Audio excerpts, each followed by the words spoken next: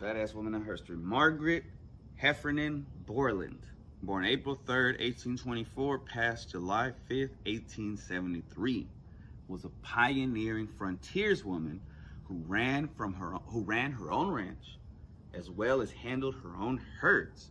She made a name for herself as a cattle baron who was famous for the drive of Texas longhorn cattle that she took up to the Chisholm Trail from Texas to Wichita, Kansas, with her 3 surviving children and her granddaughter.